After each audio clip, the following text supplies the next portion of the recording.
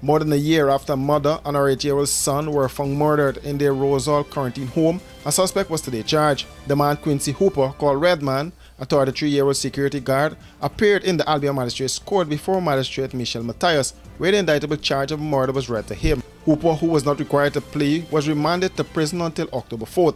30-year-old Michelle Arokiam, called Lisa, and her 8-year-old son Anthony Arokiam were found dead in their home with multiple chop wounds about their bodies on August 23rd by Melissa's younger brother.